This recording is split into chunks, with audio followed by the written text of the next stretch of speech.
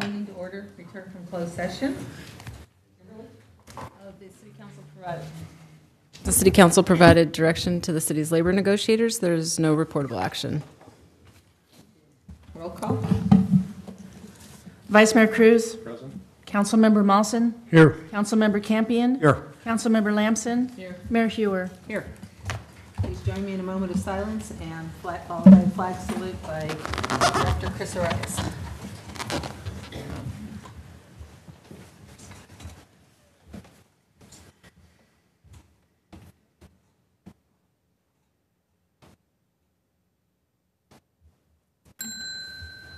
Pledge allegiance to the flag of the United States of America and to the republic for which it stands, one nation, under God, indivisible, with liberty and justice for all.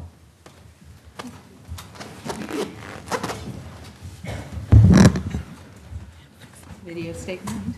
This meeting of the Galt City Council will be cablecast on Metro Cable 14, the local government affairs channel, on the Comcast, Consolidated Communications, and AT&T UVerse cable systems. The meeting is closed captioned and webcast at www.sacmetrocable.tv. Today's meeting will air Friday, March 23rd at 9 a.m. and Saturday, March 24th at 9 a.m. The City Council meeting videos are also archived on the city's website, and a DVD copy is available for checkout from any library branch. Reports by City Council members on regional boards, commissions, or committees. Mr. Campion? Nothing tonight. Oh, my public comment. No. Oh, presentations. I'm sorry. Getting ahead of myself. Okay. New employee introductions. I think Public Works has the first one. I'd like to invite Carlos Solorio to join us here at the podium. And while he's coming up, I'll kind of give you the inside scoop. We're thrilled to have Mr. Solorio. He started with us about 3 weeks ago, just in time for the budget tsunami to overwhelm us. And he's been running ever since, tirelessly. He comes to us with a bachelor's degree from UC Davis in political science with an emphasis in public administration, and he has a minor in Spanish. So he's comes to us with some fluency skills and writing skills as well. He is previously employed for the last decade or so with Napa County in various positions. He started with their Health and Human Services and their Alcohol and Drug Services division, and took a promotion into Public Works for Napa County, where he was integrally involved with, among other things, running a cemetery district for the department and helping them with their budget process. And did such a great job there that the county executive officer grabbed him from Public Works and promoted him up as an analyst within the county exec's office, where he got to do budget reviews and work with many departments, among other things. So we're thrilled to have him. He has a wife and 2 children. They signed paperwork last night to sell their house in Napa and are working to transfer that into a final escrow to purchase here in the city of Galt. So he's all in and going to be moving his family in the weeks ahead. And he likes soccer, boxing, which is a lot like budget process, I think, and gardening in his yard. So we'd like to say welcome to Carlos Solorio. Thank you, Mr. President, and thank you everybody for the warm welcome. Very welcome, and very honored to be part of the city of Galt, not only in the area of public service, but also as a resident. Good. Welcome. Welcome. You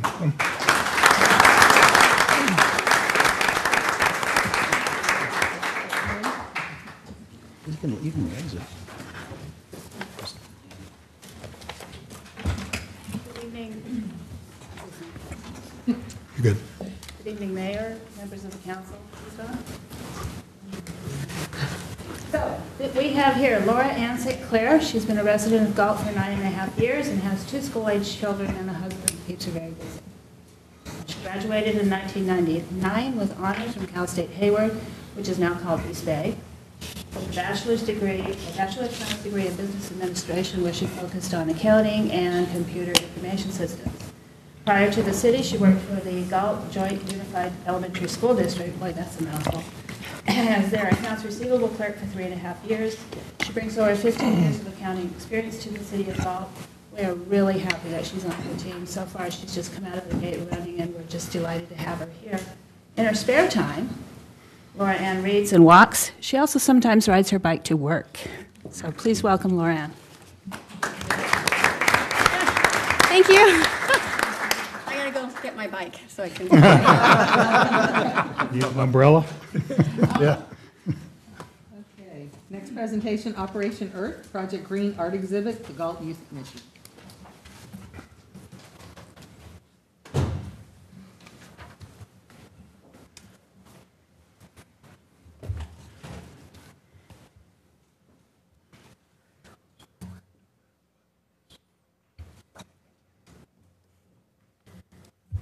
Is it on? Okay. Good afternoon, City Council. First of all, thank you for having us on behalf of the Galt Youth Commission. I know you guys are a busy set of individuals, so we'll get right to it.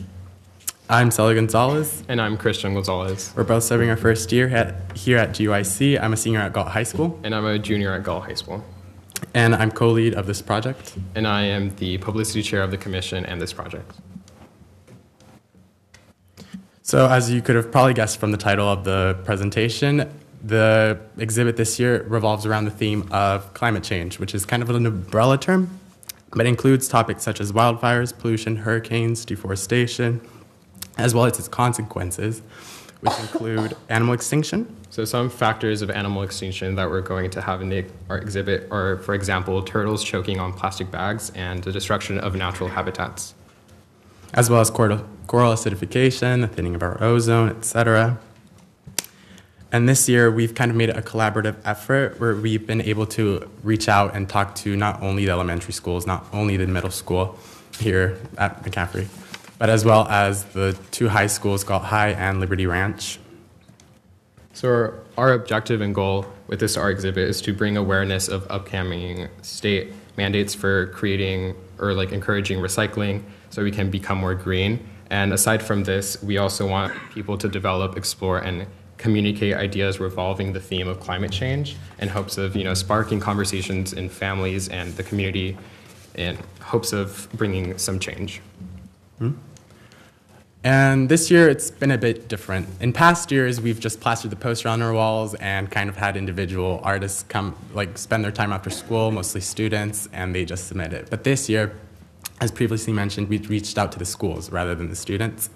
So we kind of we talked to the teachers to kind of see if we could put this project in tandem with their curriculum to see if it fits. And we've been very successful in doing that. Mm-hmm.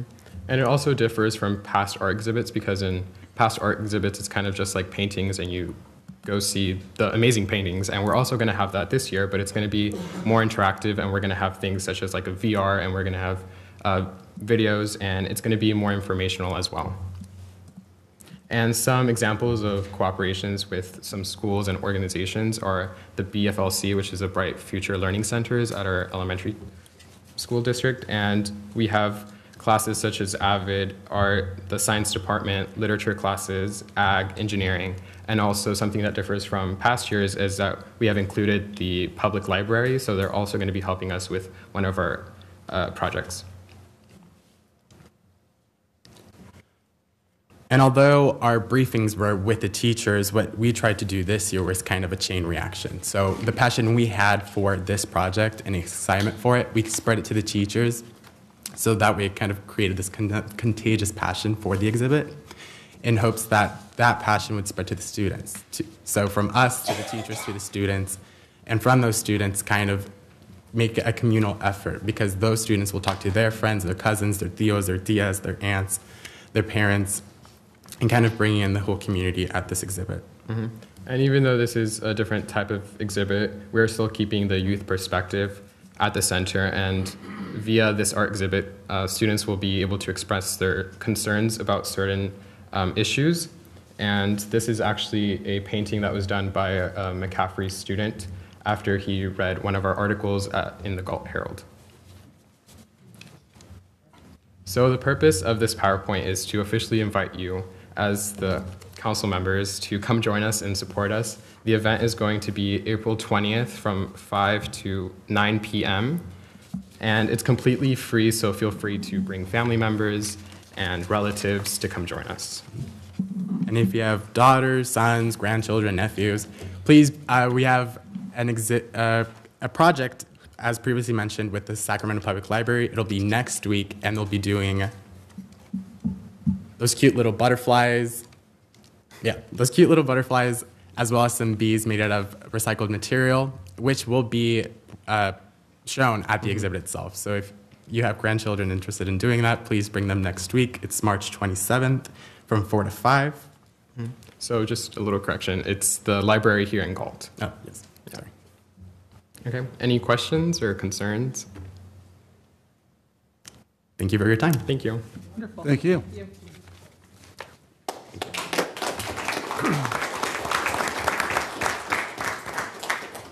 Sacramento YOLO Mosquito and Vector Control District, annual report. Gary Goodman, General Manager. Welcome.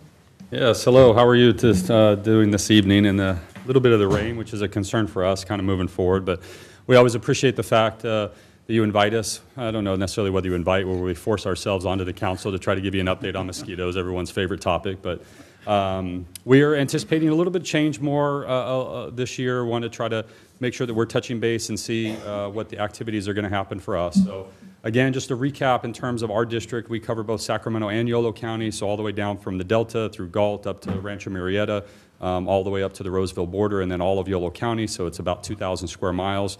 And we have technicians essentially assigned to each one of these areas that go around and look for mosquito breeding sources and then treat accordingly.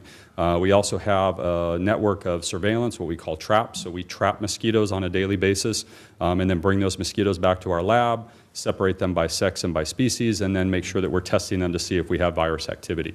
The other activity that we do in terms of virus detection is dead birds. So if you do see a dead bird, you can go to our website, fightthebite.net, report that dead bird, and then we'll come out, we'll pick it up, we'll come back and test it, and then let you know whether that bird died of West Nile virus or whether it died of not West Nile virus. If it has tire tracks on it, it probably was a car, but we'll let you know if we do detect some level of virus activity in that area. So there's certain things for us in terms of mosquito habitat that we look for. Wetlands obviously are a big concern for us. Agricultural areas, those things are very easy for us to spot. Rice fields is what we have quite a bit of in Natomas and Yolo County. You have standing water with vegetation, produces a lot of mosquitoes. These things are very easy for us to spot. You can drive right down the road, you can see standing water, we can go check it, and then monitor the mosquito population from there. But some of the backyard sources are the ones that we really struggle with. We have an ongoing active swimming pool program where we do flyovers over residential parts of both Sacramento and Yolo County trying to look for green pools. And so that way we can visit those and either take care of that problem or at least inform the resident that there might be an issue with mosquito breeding. But a lot of things, and especially after these recent rains, you're going to have a lot of containers in people's backyards that are going to fill up with water. And so we want to make sure that we're reminding folks, dump those things out. But if you have any questions or concerns, give us a call. We typically come out within 24 hours. We'll help you dump out or identify where those mosquito breeding sources may be so that you're trying to protect both yourself, your family, and your neighbors. So we use what we call integrated mosquito management measures. The first is public information. We have a very active PR program in terms of going out to public events, doing neighborhood association groups, a lot of evening presentations, a lot of fairs and those types of things just to try to get the education out. We also are very active on social media, and then of course we even have an advertising program. So you'll see billboards, you'll hear radio ads, even television spots to try to make sure that we're letting the people know what issues are coming up. That will start to ramp up as the weather warms up a little bit. So once we kind of get into April and May a little bit is when we start to see more of mosquito activity. And so you'll start to hear and see more of that outreach that we do. Then we do what we call surveillance, and again, that's just setting traps throughout the district, making sure that we're trapping those mosquitoes and then seeing what kind of fluctuation we're having with the population. Is the population rising in a particular neighborhood from week to week? Are we sensing virus activity, those types of things? If we do detect something like that, then that's when we'll go through kind of our chemical control aspect. We also have a biological control program. It's mosquito fish. So we have at our facility in Elk Grove, we have 23 ponds that are dedicated towards breeding mosquito fish. We plant about 4,000 pounds per year just in Sacramento and Yolo County. We're probably the largest mosquito fish breeding facility in the country. So we're very proud of that program as well, and it's a good natural way to plant those fish in places like rice fields or wetlands or things like that where they'll eat the mosquito larvae and kind of take care of the problem for us. But we provide that free of charge. So even if you have a backyard pond or something like that where mosquito fish might be very effective in, we'll come out and plant those free of charge. Then we have a physical control program, which essentially is working with landowners or entities like U.S. Fish and Wildlife Service, Department of Fish and Wildlife, Nature Conservancy, anything like that to make sure that we're communicating to those landowners, here's what you can do to help reduce mosquito breeding on your property. Because any standing water, especially again after these rains, and we'll see what kind of issues we have with flooding with the McCollum and the Cosumnes River and having an impact on some of the sloughs that we have, especially down in the Delta. We'll work with those landowners to make sure that they're trying to keep that water off of their property so they're not breeding mosquitoes. And then we go again, I referenced the control aspect. So our technicians go out on a daily basis looking for mosquito breeding sources. We'll treat with larvicide, but if we do detect virus activity in the mosquito population, we'll do adult mosquito control, and that's anywhere from a backpack to an ATV to a truck to even airplane over large-scale areas. So, and we've never actually had to have an airplane over Galt for the most part, and I'll show you a little bit of graph of what we saw last year in terms of West Nile virus activity for you. But we've never had a huge problem here in the Galt area. We also work very closely with the neighboring district, because you guys border right on San Joaquin County, and so we work very closely with San Joaquin County mosquito control. So any mosquito problems that you are having is probably mosquitoes from San Joaquin that are making their way across the border, but we'll still take care of them for you. So the concern that we have in terms of mosquito production is obviously diseases, and West Nile virus is the biggest one that we have a concern with. It started in 1999 in New York City, and within 4 years steadily made its way across the country. So we've had it here established in California since 2003, and we continue to have a number of cases associated with West Nile virus, and this is the most prevalent disease in the United States from a mosquito-borne standpoint. But mosquitoes can also transmit other diseases like dengue, malaria, chikungunya. A lot of people have heard of Zika virus. That was in the news the last few years. Still a concern for us. And then dog heartworm. This is the time of season, the springtime, which actually dog heartworm is most prevalent. There's a specific species of mosquito called Aedes syriensis that breeds in tree holes. And tree holes get their water essentially from these recent rains. And so after these rains in the next few weeks, you'll start to see a different species of mosquitoes that will come out, and those can actually transmit dog heartworm. So we have an active program with the vets within Sacramento and Yolo County. We send out mailers to them on a monthly basis to try to track where the dog heartworm cases that they're diagnosing are, so that we can try to do local control in and around those areas. As I mentioned, for West Nile virus, this is kind of a big chart of the number of cases that we had. Last year in California, we had 538 human cases, confirmed human cases of West Nile virus. The one issue that we have really associated with this is that West Nile virus is really underreported. So 70% of these cases are what we call the neuroinvasive form of the disease. So you have almost 400 cases of people that actually had to be hospitalized because of West Nile virus.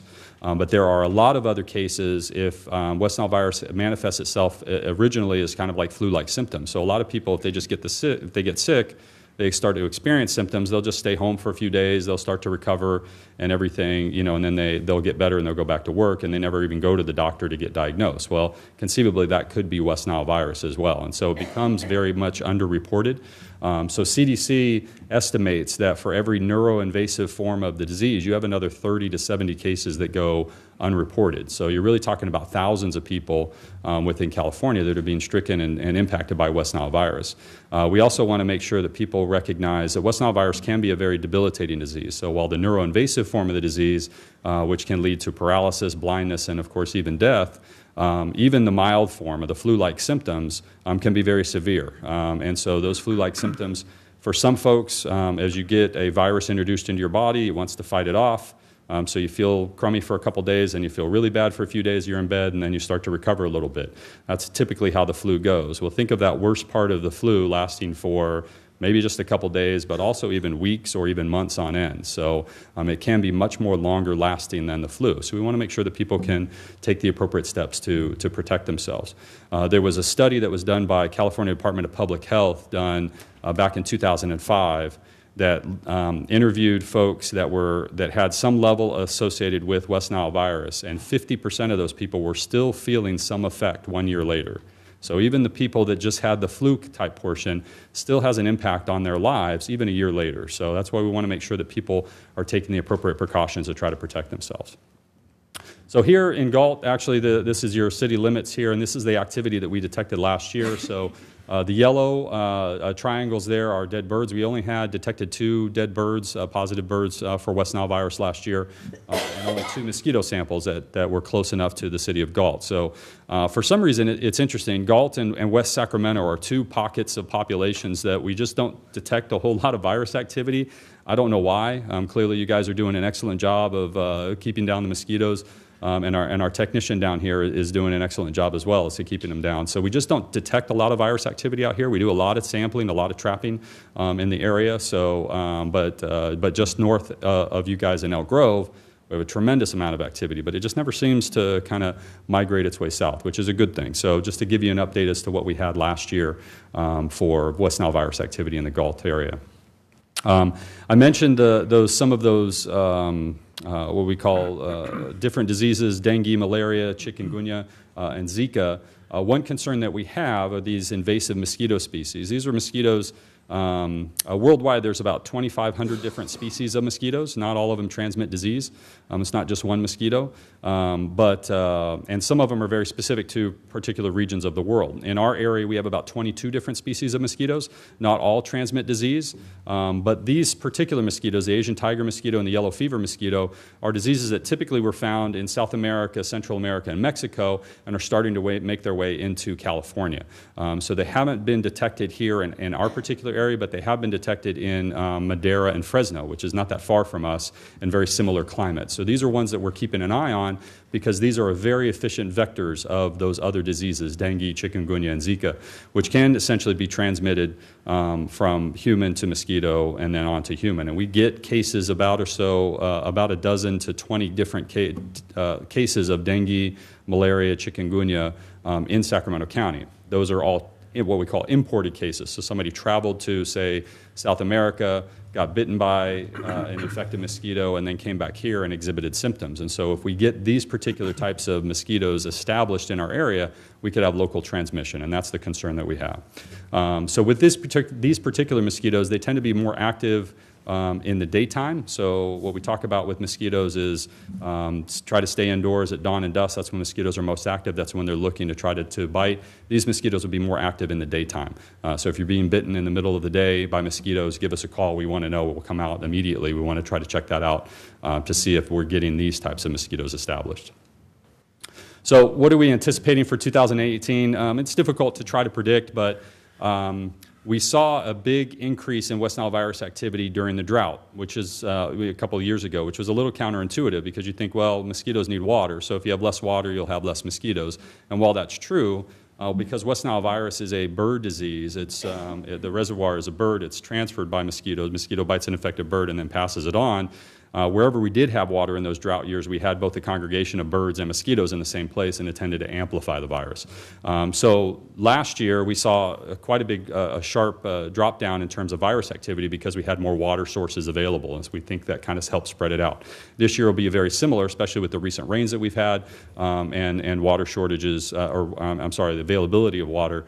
We may see a similar year to what we've had last year. So we hope that to be the case. But that wet spring obviously is going to bring on different levels of mosquitoes, and we'll try to keep track of those as best we can as the months start to progress and we get into the summer season. So what we ask folks to do is to follow the 7 Ds. In your property, drain any standing water, especially after these recent rains. Make sure you're not breeding mosquitoes on your own property. Dawn and dusk are times to avoid being outdoors. This is when mosquitoes are active and they're looking to try to bite. During the day, it's really hot, especially here in the Sacramento area. You get 95 degrees. Mosquitoes are really small, so if they're out in the middle of the daytime, they're not going to survive very long. So they tend to kind of hunker down in dark, damp places during the daytime, and then they come out in the evening time, and that's when they're hungry and they want to feed. So if you can avoid being out during those times, that would be preferable. Dress in long sleeves and pants. I do on a regular basis, mostly because I'm a ginger and I burn in the sun, but it also helps in terms of trying to defend yourself from getting bitten by mosquitoes. Defend yourself with an effective repellent. So we provide repellent. We buy this stuff by the pallet. So we have a ton of it in our warehouse. I forgot to bring some today. I'll apologize. I'll rectify that later this week. But if you have an event, an outdoor event, especially concerts in the park or movies in the park or anything in the park in the evening time, whatever the case may be, give us a call. We'll provide the repellent. We want it to be used. And so please just let us know. We'll be out there very quickly to provide information in that repellent. Doors and screens should be in good working order. So in the evening time, we get that Delta breeze, tries to cool off the house. Make sure that your doors and screens don't have any holes in it. Mosquitoes are really small, and essentially what they're doing is they're picking up the carbon dioxide that you exhale. That's how they find their host. So they're really crafty, so if you've got a hole in your screen and you've got that window open, they'll find it. So make sure that you're repairing that, not just a plug for Home Depot. And then district personnel. If you're being bothered by mosquitoes, if you see mosquitoes, if you know of a neighbor who has a bad pool, if you just see standing water, give us a call. This is what we do. We always want to try to get other eyes and ears that are out there. We can't see everything all the time. So we really just want to know whether there's a problem. And you typically, again, we have the technicians have computers in their trucks. We'll try to get you out actually the same day, but worst case scenario, we'll be out within 24 hours to take care of the problem. We understand that quicker we can deal with it, the better off we are long term for the season. So with that, you can get more information. There's our phone number, 1-800-429-1022, or visit our website at fightthebite.net. And with that, the council have any questions? I talk fast. Thank you very much. Very good. Absolutely. And I'll make sure to bring repellent tomorrow. I apologize for that. Thank you. Thank you. Okay, so back to item F, agenda approval, additions or deletions. Staff has requested the J5 be pulled. They have further information from the consent calendar. Any others? Nope. We'll just pull J5. Now, public comment. Under Government Code Section 54954.3, members of the public may address the council on non-agenda items. Speakers may address City Council on any agenda item during consideration of the item. Speakers shall restrict their comments to issues that are within the subject matter jurisdiction of the City Council and limit comments to a maximum of 5 minutes. Please fill out a speaker sheet located on the table inside the entrances to council chambers and forward the completed speaker sheet to the clerk. Do we have any public comment? The ones I've received all appear to be at the time of the item I'll call. Okay.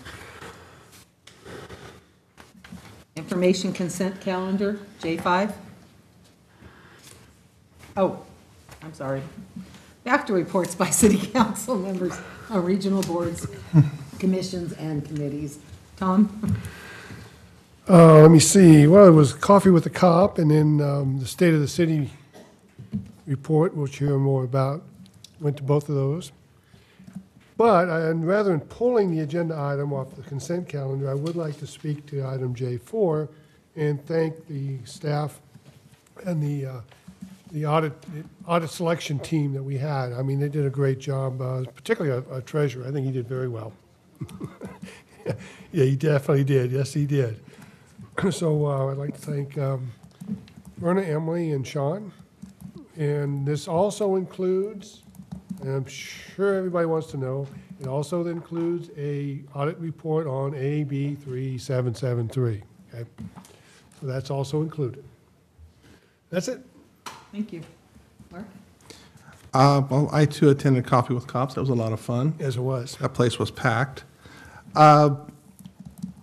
As for other items, SACOG, we had our board meeting last Thursday, and not a lot to report on it other than we did have a 1-hour workshop on youth and civic engagement, and right now it's in its infancy, but it's really interesting to see that a community the size of ours is light years ahead of communities like Elk Grove and Sacramento when it comes to supporting our youth and getting them engaged. So kudos to our youth and our youth commission. Other than that, and I'll be bringing this up towards the end, there is a consideration as far as Proposition 69, but I'll give you more information on that at the end of the meeting. Thank you. Paige?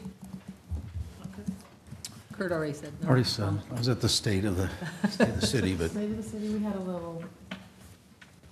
little meeting working on some Cal Waste stuff and trying to get to a resolution on that. And that is about it for now. I attended the Greater Sacramento Economic Development Council meeting with the city manager. There was a presentation by Brookings Institute regarding the regional economy, and it was really interesting, so thank you for taking me. Okay, so on to J5, pulled off the consent calendar. Staff? While Donna's putting up our one-slide presentation, which is really the supplemental information, this item is a recommendation that you authorize the city manager to execute an agreement on behalf of the city with SMUD, Sacramento Municipal Utilities District, to participate in their first phase of their Solar Shares program.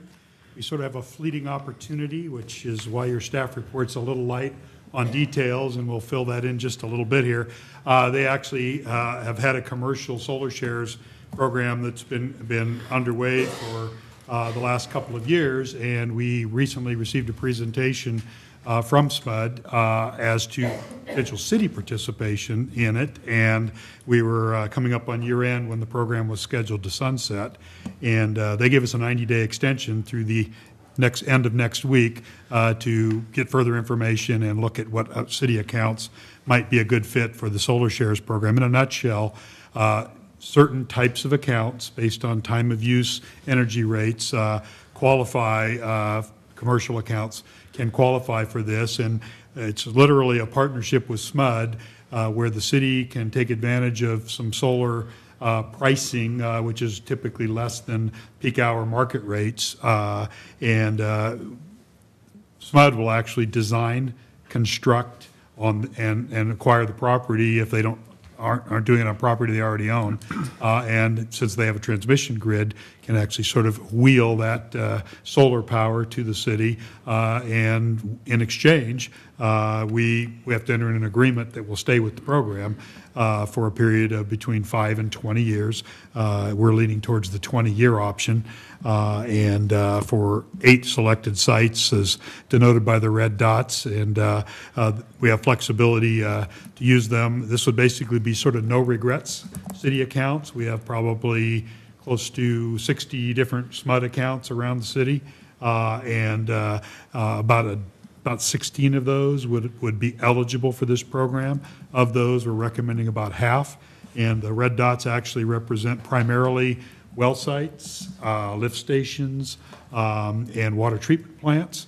There's sort of no regrets in that they're sites that wouldn't be otherwise suitable for ground mount solar, such as the solar farm out at the wastewater treatment plant that was done some years back. Where we have property, police department, city hall, the market grounds, maybe the aquatic center, where we have enough room where we could actually do roof mount or ground mount solar. We're shying away from those at the moment because we're currently undertaking an evaluation of possible energy upgrade projects citywide. And we don't want to preclude that. Once we enter into this agreement, it would preclude us from maximizing that solar potential from either a power lease type arrangement or from the city actually putting in the solar and owning it. So we didn't want to preclude that at this stage of the game, but these are sites that wouldn't be suitable for ground or building mount solar because they're too small, or they would interfere with our well systems and things. So we think it's an absolute win-win to partner with SMUD on these 8 locations, and would recommend that you authorize the city manager to work with the Public Works and the city attorney to finalize those contracts as a draft contract that doesn't have these locations filled in, but that's the pro forma that we'd be entering into with SMUD, and we have about a week to get that finalized and executed. Any questions? Yeah, I have one question. On the The one red dot that's in the county, is that the old wastewater treatment plant? That would be the new Live Oak Lift Station, which is actually situated out in the county area. It's in our sphere of influence. Okay, so that's not the old wastewater treatment plant? No. Well, the answer is yes. I'm sorry, I misunderstood the question. It is located at the site of the old wastewater treatment plant that is no longer there. And would there be physical improvements done then, is what you're saying? No, everything would be done off-site on Okay. SMUD-owned property. They have a large farm up at Rancho Seco, using that grid that already exists to wheel the power back to the Sacramento region. And that's not, we don't control where they would site it, but it would be up to SMUD to locate, construct the site, and then we'd take advantage of a rate break on these 8 locations around the city. Okay, so these are just the location where you have usage, is what you're saying? Okay. Okay. Okay, so you have a solar power meter, in effect. Correct. Yeah. Good. Sounds good. Do we have any public comment? Seeing none, do I have a motion? Move the item. I'll second.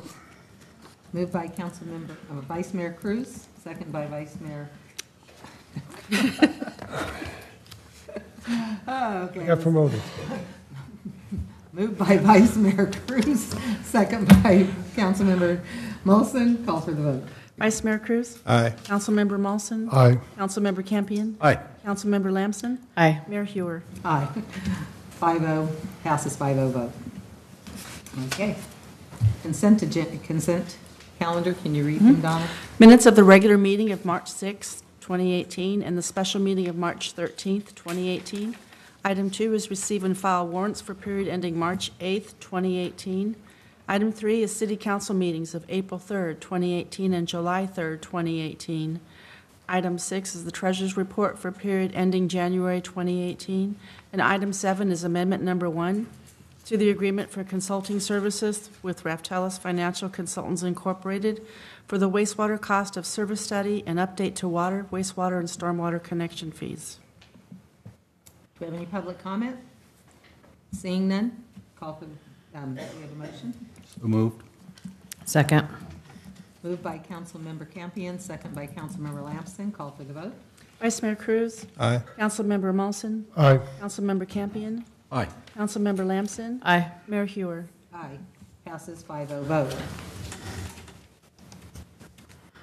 City Manager's Office, 2018 State of the City Address. Mr. Palazzo?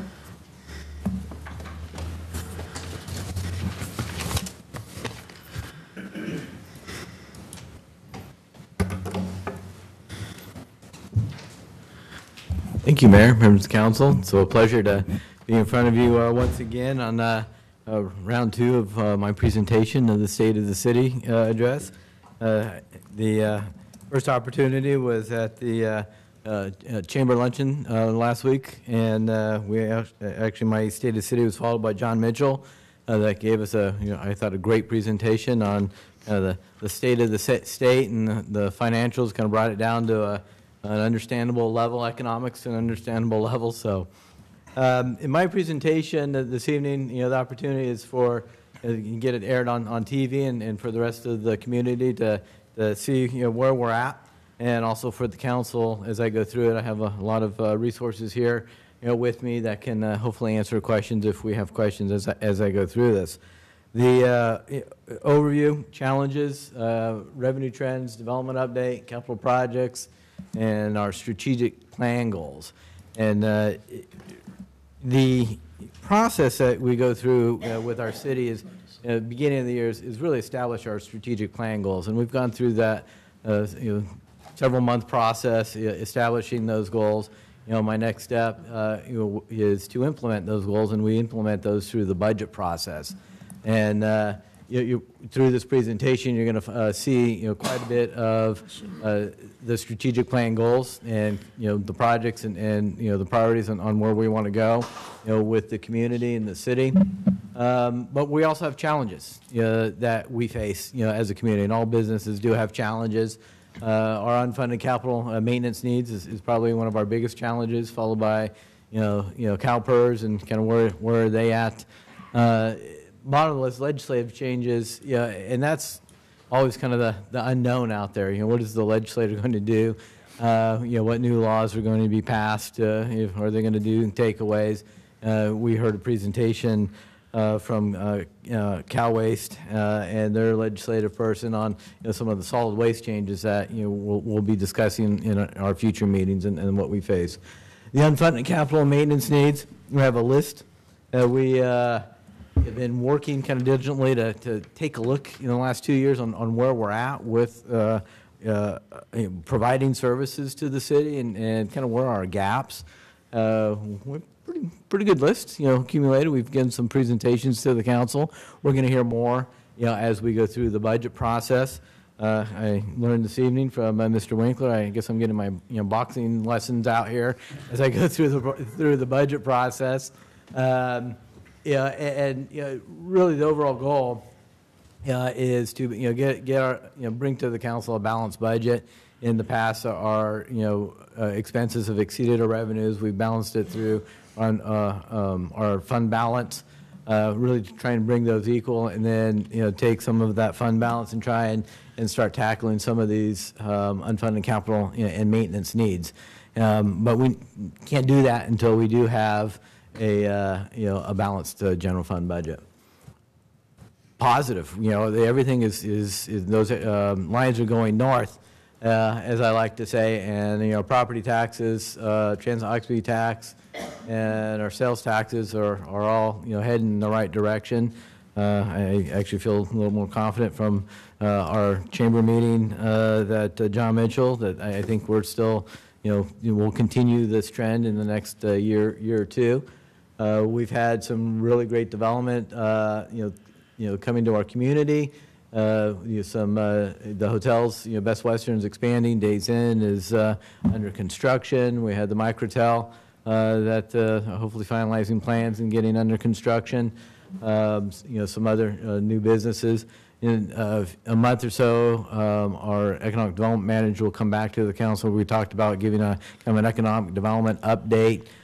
We've been trying to attract businesses out to our Simmerhorn commercial project and some other areas. And so we're trying to we'll bring back, give the city council and the community a sense of kind of where we're at with our economic development efforts. The building activity is pretty important, not only budget-wise, but just providing, houses and homes, for our residents to, stay and work here. This 2016, we had 134 permits, single residential permits issued. That was a pretty amazing number. This last year, we had about 71. And, our developments that we have out there are getting built out. We don't have a lot of residential lots left. And this number that you see in 2017, our crystal balling through our budget process right now, I don't expect that to get above 50 in 2018. The lots, just aren't there. It's not, about the demand because people are still wanting to, live and work in Galt, but the demand or the number of lots out there just aren't there for the developers to construct homes. But we're working on a lot of tenant maps, trying to get them to the final maps, and we have several different types of housing that have been submitted to our community.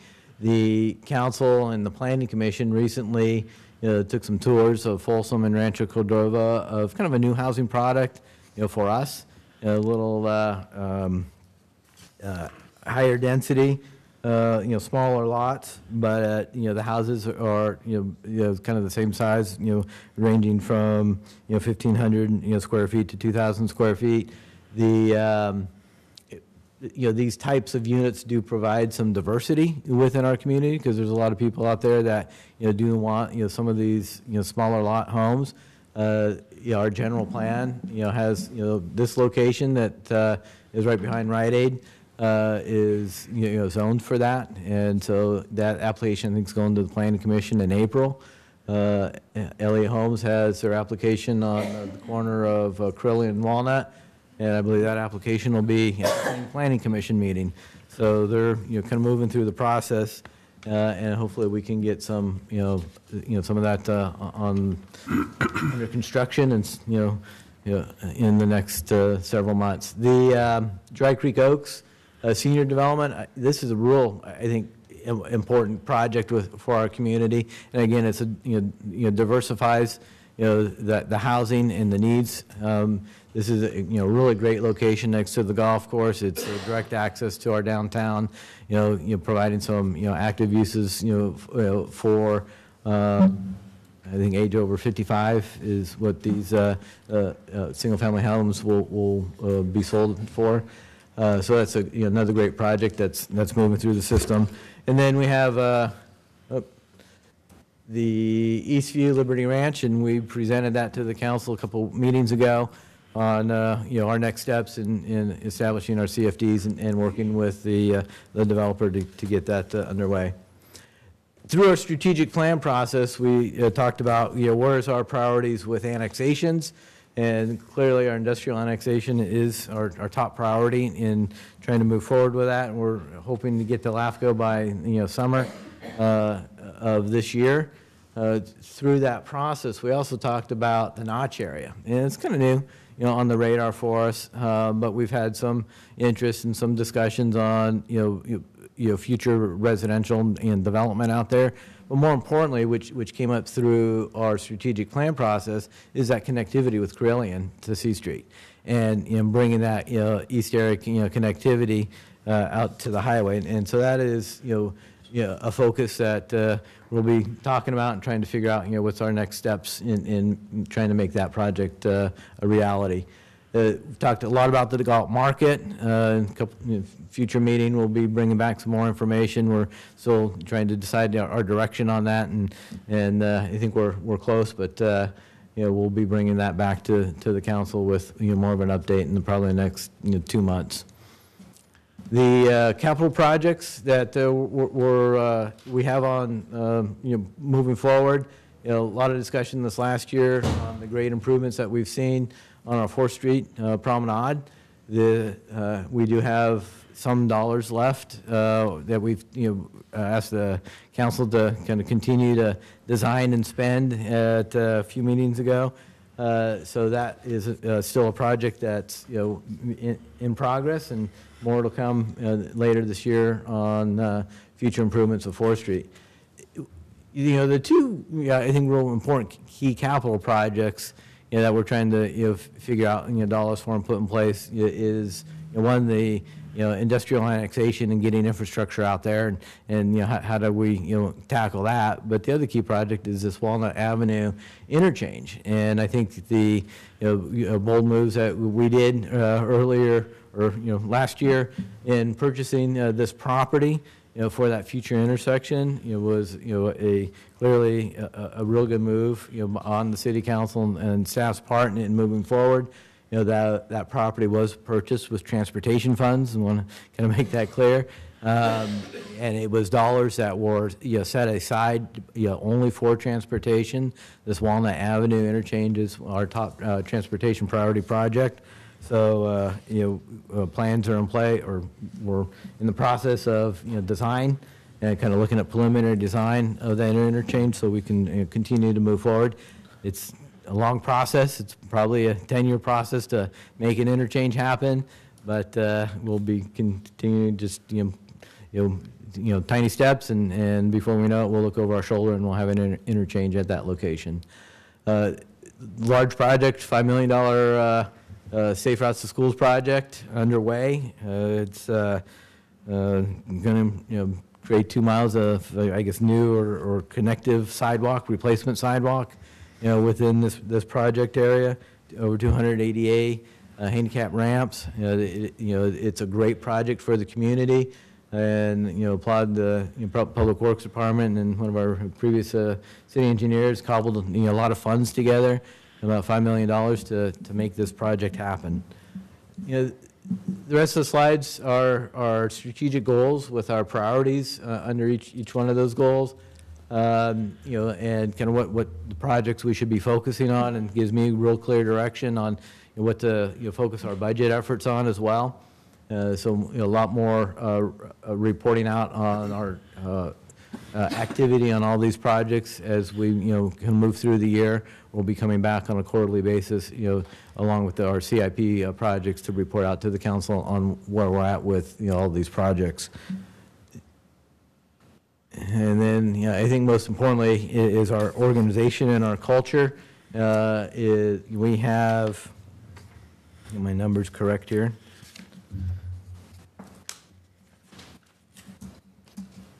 Last count, 125 full-time employees and 186, temporary, a few part-time employees within that number.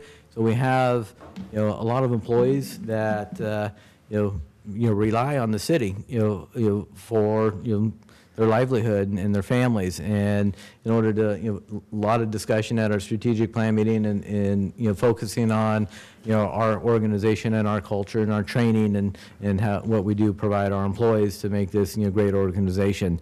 So I do applaud the council and thank you for, those discussions and directions and working with our employees. So, big picture, I think we're moving in a real, positive direction. We do have some challenges, but I think as we just, kind of put the pieces together, I call it, the puzzle pieces, we'll be able to, kind of fit those pieces together and, continue to serve our community in a great manner. Questions by the council? I just have one quick question and one comment. C Street overpass took us, 26 years? Well, maybe I'm underestimating the time there. It was a process. And to get, you talk about housing developments and everything else, but from initial annexation to actually being able to buy one of those places, about what's the timeline? I mean, I know the answer, but I want to make sure the audience. Yeah, I'm going to defer to, the expert here, Mr. Rice. Yep, I knew it was coming. Yeah, I don't, with East Liberty Ranch, and how long that's been taking, I don't think we're going to see sticks, rooftops going up until probably 2019. Yeah. At the earliest. Yeah, and that's a best case scenario. Best case. Yeah, we're estimating probably 2020 before they go vertical. We would like to see that earlier, but. Oh, yeah, I'm sure everybody would, but, you got to be realistic too. So I don't want to get everybody's expectations up that you're going to see all this stuff happen next week. It's not going to be next week. Yeah, we have a great staff, and everybody's working hard to kind of move these projects through the system. Thank you. Thank you. Okay, any public comment? Okay, seeing none, we'll receive the report. No motion necessary. City Clerk's report. Subject, amend section 2.70.040 of chapter 2.70 Planning Commission qualifications of the Galt Municipal Code, removing 2 members of the commission residing outside the city limits but within the boundaries of Galt High School District and within Sacramento County. And amend section 2.75.040 of chapter 2.75 Parks and Rec Commission qualifications of the Galt Municipal Code, removing 2 members of the commission residing outside the city limits but within the boundaries of Galt High School District. Agenda, Donna? Thank you. So tonight we have Tina Hubert, the Executive Assistant from the Administration Office, who's going to be giving the agenda report for you guys tonight. Good evening, Mayor and Council members. On February 20th, 2018, City Council discussed Chapter 2.70 and Chapter 2.75 of the Galt Municipal Code regarding qualifications for the Planning Commission and the Parks and Recreation Commission. Currently, 2 members of each commission may serve outside the city limits, but within the boundaries of the Galt Joint Union High School District and within Sacramento County for the Planning Commission. City Council recommended bringing back an ordinance amending the boundaries of each commission. The amendment would require that commissioners of the Planning Commission and Parks and Recreation Commission must be a resident and registered voter of the city. These amendments would not impact any current planning commissioners or Parks and Recreation commissioners. Vice Mayor Cruz requested information on residences of the commissioners for the last 10 years. The information in front of you is for the last 14 years. Only 2 Parks and Rec commissioners lived in the school district boundaries the last 14 years, and only 1 planning commissioner.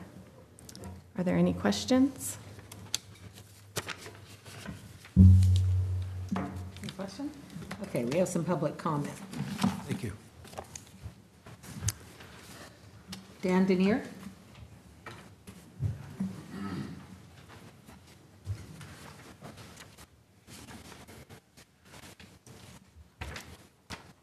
Let me get my notes here. Madam Mayor, members of the council, thank you for letting me speak this evening. As you may remember, I spoke 2 weeks ago on the same issue.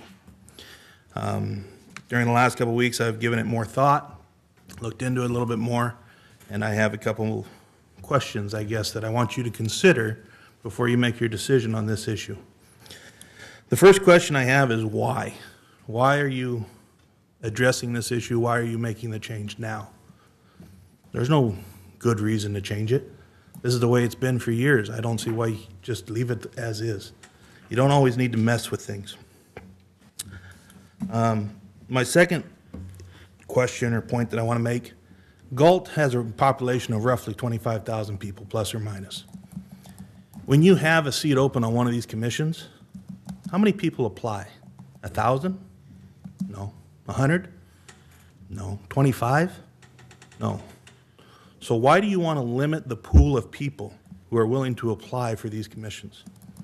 If you make this change, that's what you're doing, is you're limiting that pool.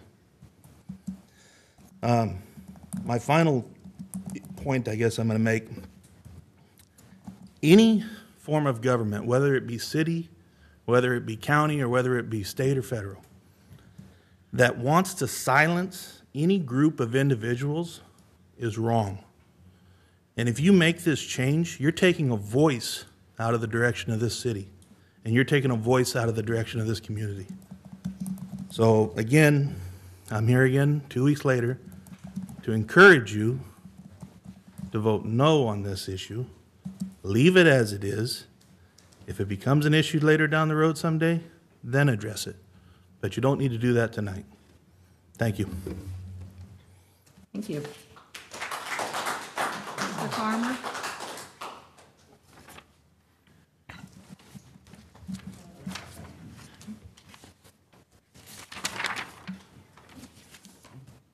Mr. Palladini, following Mr. Farmer. Hello. Good evening, members of council, Madam Mayor. I'm here speaking again tonight as a concerned citizen.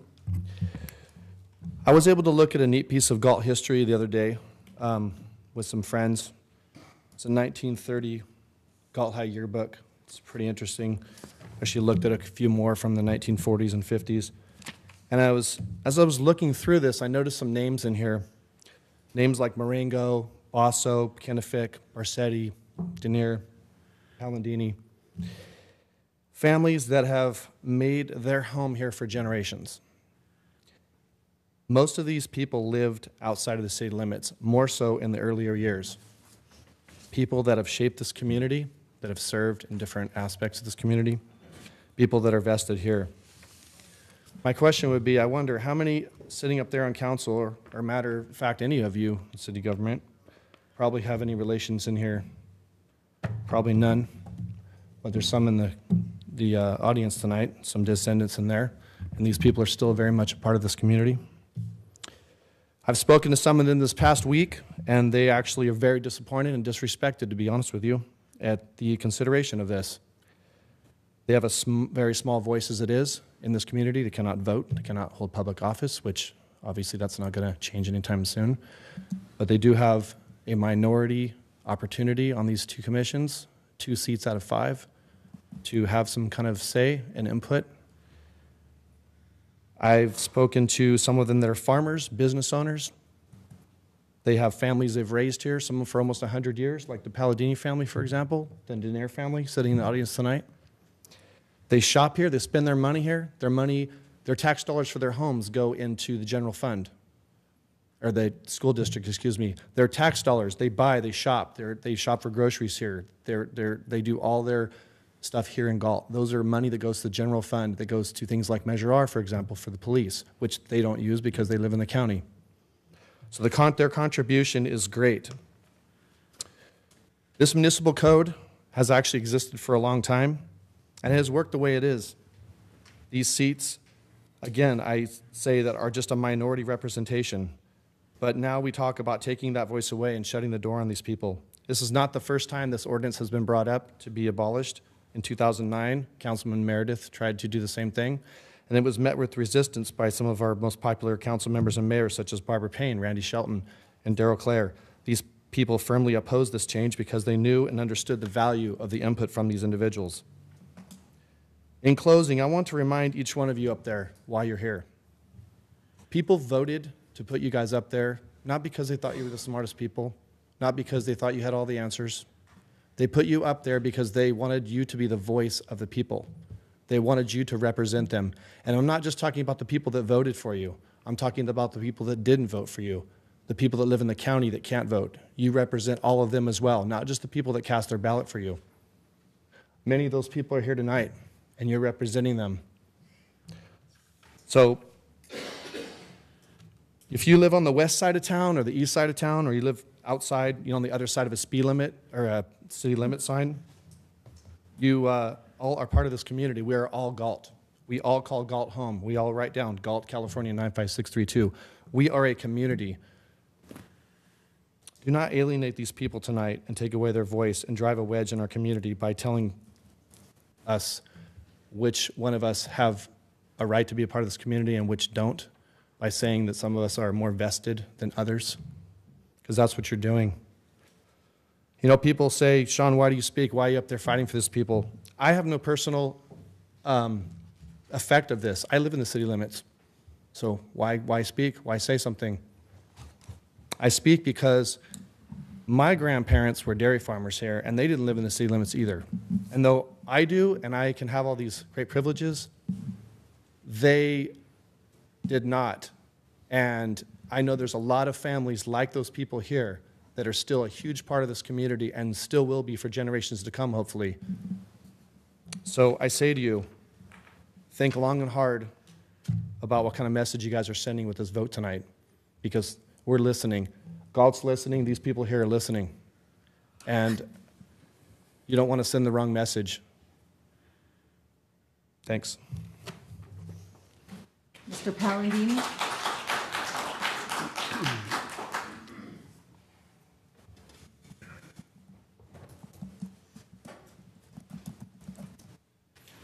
I'm Jim Palladini. My kids are sixth generation. I got 7 grandkids. I got one more on the way. I've been here a long time. And I'm 80. My dad's 80. And anything we buy affects us. I got 40 employees. There's a few in Nevada, but 30-some employees here that have houses, and everything we do is here. When I was on the planning commission, it's still on record. They were going to throw me out. But we made it where 2 people could be outside the city limits and 3 could be on it. That's probably still in effect. When Walmart come in, I used to drive tractor on that ground. You think I like growth, like different things? No. But when you're here, no matter if we lived outside of town or in town, we have to think what's good for the people. I can see Rayleigh sign, Walmart sign from my house now. I don't like it, but that's progress. And when I was on the council, on the planning commission, I did everything for the people. Just because I live out there doesn't mean I'm somebody different. So I think if you look at the record, and all I'm asking everybody to really think about this, because we mean a lot. We may not be here. We do a lot of donations and a lot of things we do behind the scenes, but we are Summer Galt. And we were here before the 1900s. I tell you, we are Summer Galt. So I'm very serious about this. So please think about it. Because that time when I was in planning commission, about the time when Walmart had to vote for that, it took a lot, but we finally got it through. But just think about it, what it affects us. And it means a lot. I know I'm talking a little shaky, because it really bothers me. Don't change something that doesn't need to be fixed. Thank you. Thank you.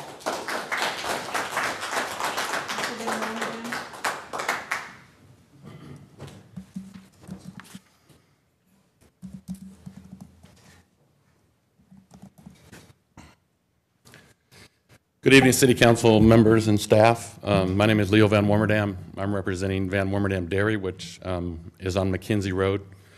My father immigrated over here in 1947 and worked for several people, and In 1953, he started his own business and worked his way up and became a prosperous business member in Galt, along with, you know, the others here in town. I think we're probably a little younger than most of Jimmy's and Farmer's and Daenerys' ancestors, but I think it's important that the council keeps the two seats open. Maybe there hasn't been a lot of interest in people running for the, I mean, not running because it's an appointed position, is that correct? But if that's what it takes, I mean, if those seats remain open, were they just not being filled? Is that why the ordinance needs to be changed? What's the reasoning behind it, I think, is the biggest question I have. And if it's because you're not getting any support, I'll fess up with my friends here that we'll make that happen. If we need the representation and if it's going to take us stepping up and being those representatives, then we're going to do that. But I think it's important that this seat remains open. I mean, the two seats remain open to, you know, and we have property that is adjacent to the property that the city owns out there on McKenzie and Mingo. So those decisions are going to affect Jimmy's property, Daenerys, Van Warmerdam's, and I think that we should have some input on how the future development goes that way, or what's done with that property, or how we can, you know, mesh together to make it, you know, prosperous and functional for all of us. I mean, we're running equipment down the road, and you know, you've got traffic, you know, that's you know, so I think that it's very important that, you know, those seats remain open, and if we all need to step up to the plate and fill those positions, I think that we can do that. So I'd just like to consider your vote and try and consider leaving it the same. So, and everybody else that spoke before me, I ditto everything they've said. They did an excellent job, and, you know, that's just my extra input. So thank you very much. Thank you, sir. Ms. Clark?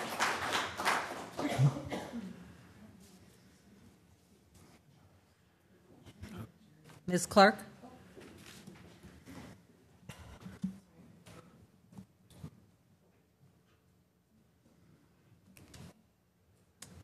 Good evening, Madam Mayor and Council.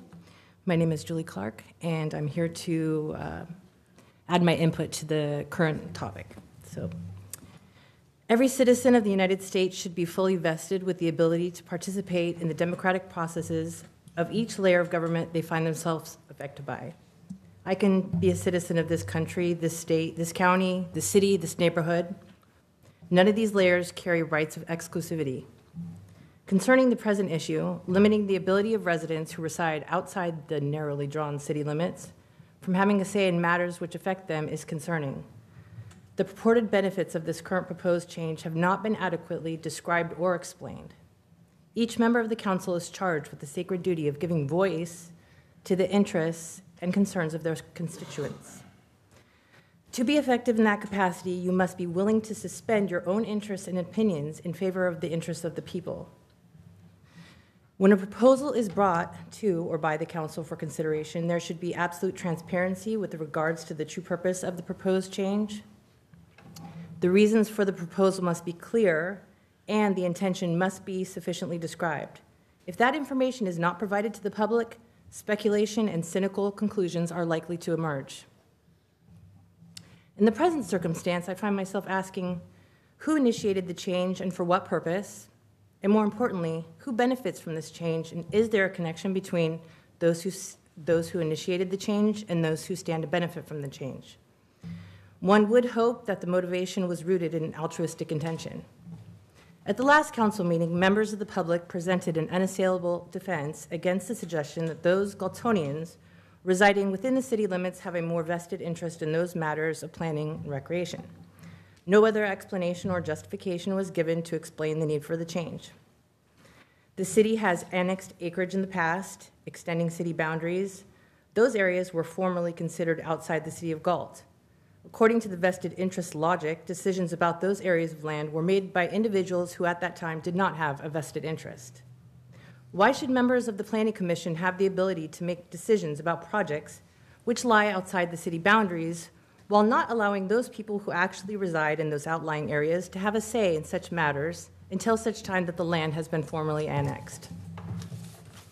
I respectfully urge each council member to determine, why are you supportive of this change? Whose interests are being served? Are you following the will of the people? In this day of heightened political awareness, the future security of your positions and the potential success of your political aspirations hinge on how well you listen to what your constituents are telling you and how willing you are to respond accordingly. Thank you. Thank you.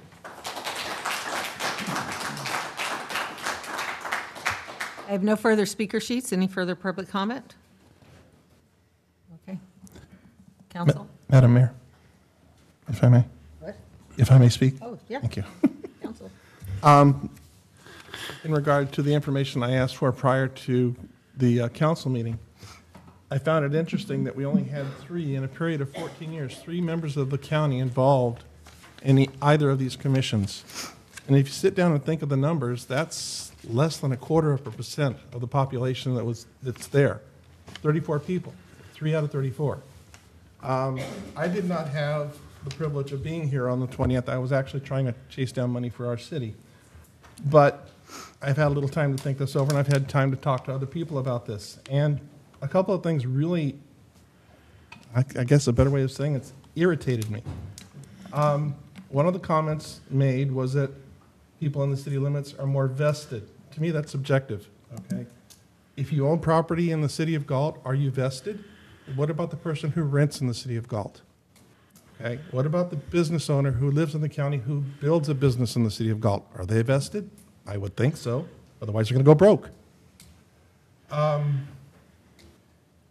As far as a nexus, for me, the nexus has been and always will be a sense of community. Galt is not just a city. It's very, very unique in that it is a community. When citizens, both inside and outside of this community, get together, they seek one thing, a common goal. And that goal is to further the community of our city, of Galt. What do we get out of it? We get out a sense of belonging. It's greater than the individual parts. Now, a lot of the things I had to say have already been mentioned by other members out here, and I really applaud that. But I, too, honestly wonder why this was brought up. It doesn't matter whether the boundaries are city limits, sphere of influence, city zip code, high school district. In the end, the decision to who represents each council member here is the responsibility of that council member and this council. I won't go any further as far as what I thought as far as the waste of valuable time and staff monies, because to me, it's more important for us to chase down the things that really matter to this community. Just recently it was brought to my attention that our wonderful governor, even though he had a tax initiative shot down in committee, has tried to do an end run and put it on a trailer bill, which would tax your water. But guess what? He's going to make this council responsible for it. We should be chasing that down. And that's all I have to say about it. Further comment?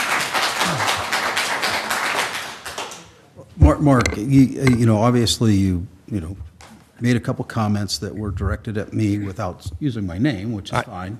I don't choose names. Apparently, I used the word vested when the initial discussion came up. In the initial discussion, if I'm not correct, or maybe you can correct me, didn't the council ask for this to come back at a much earlier date, and then it was put on the agenda? Correct. Asked back in December 19th. Yeah, that was by the full council. Correct. So to answer your one question there, Mark, you were part of the decision to bring it back for discussion. Okay, so don't pretend this is new information. Well, I'm not saying that. Okay. I'm saying the way it's currently presented here is a travesty. No, you said you didn't know why it was even brought up. This. The whole issue. We brought the issue back up, yes. Yes. Okay, but not to limit people. I'm not going to debate it. We brought it up to discuss it. Well, that's what we're here for, Kurtz, to debate. Yes. The other thing is I made the comment that I felt that residents of Galt would be more vested in the process. When I made that comment, it was intended to mean those are people that are property taxpayers, they are ratepayers, they pay water, they pay sewer, they pay storm drain fees, they pay city Melrose fees, they pay lighting landscape districts. So I felt that on that level, they have a vested interest in what happens in this community. Not that it was meant to exclude other people that live surrounding the community of Galt. That was never my intent. That wasn't my definition. So a lot of people have jumped to a conclusion that I'm only interested about those individuals in the city of Galt. Well, that's far from the truth. And I understand this is a community, and it does involve people in the outside and outlying areas, including San Joaquin County. So just to kind of set the record straight, that was my thought process, but no one bothered to ask. So fair enough. Any further comment? Any other comments? Yeah, and when this was brought up originally, I thought we were going to look at everything, and when it came at the last meeting, it was like a decision to ban everybody. And I understand there's a lot of people vested in this community that haven't lived in the community. We've got Ida Denier, who was the Volunteer of the Year. We've got Gail, who was the Volunteer of the Year. They do not live in the city limits, but yet they do a lot, but they don't have a voice if we vote this way. Frank the Tank was kicked off the beautification committee because it was discovered he didn't live in the city limits. So he got kicked off the beautification committee. Since this is at the discretion of the council members to appoint, and then the council gets to vote to approve, I think we should leave our options open to the discretion of the elected council members who they'd like to appoint, and not make this an ordinance, and maybe even look at the beautification committee and change that to allow 2 people out of the city limits.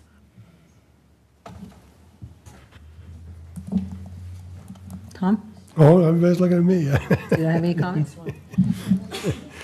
I think it's, and this is what the council intended back in December. It's good to bring things like this up periodically, just to review it, to get the public comment, to understand, if we're still on the right track. Things change. Things change every 10 years, so it's good to bring it up, air it, have the discussion. That's what we're doing, okay?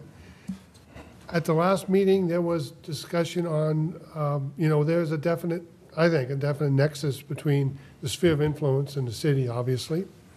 But thinking, a little deeper into it, like when Rayleigh's came to town, Rayleigh's did not look at the city. They looked at the area, the economic area. So then you start saying to yourself, okay, you've got business people that don't live in the city, but they still do business in the city. They probably pay business taxes in the city in some cases. And we are a rural community kind of out by ourselves, so to speak, again, in the economic area. So there's a nexus there, a business nexus, I think. And then, of course, up to the council to approve anybody that actually applies, and they go through that vetting process. So my big hang-up at this point in the question, and I think I'm going to suck the city attorney into the conversation. If you say something like the area code 936 or area code, and the school district spans 2 counties. So how does that work spanning a county? I mean, is there an issue with that? Well, I think there's not an issue with it as far as you've set up your municipal code to date. So the municipal code allows the appointment of a commission member who lives within the high school district. And since that happens to extend into portions of San Joaquin County, I don't think that's an issue legally, that is allowable. Then it's at the council's discretion whether you want to use the high school district or the sphere of influence or the city limits. So I think this is an area within your discretion. Okay. All right. I wanted to make sure that that question was asked and answered. So, thank you. Well, like I said, the reason it was brought back was in December. It came up for discussion. We were looking at the board guidelines, and the Coal Commission issue came up. So, and actually, at the time in December, most of us weren't even aware that it was 2 members could be could live outside the city limits. And that was one of the reasons why it came back in February for discussion, was because we were unaware of that. I think, I just want to clarify for some people, because some of the comments made, I don't think they understand how we appoint somebody to a commission. So we have a number of commissions, 2 of them being Parks and Rec and Planning, and each council member gets to nominate someone, and then the whole council as a whole approves it.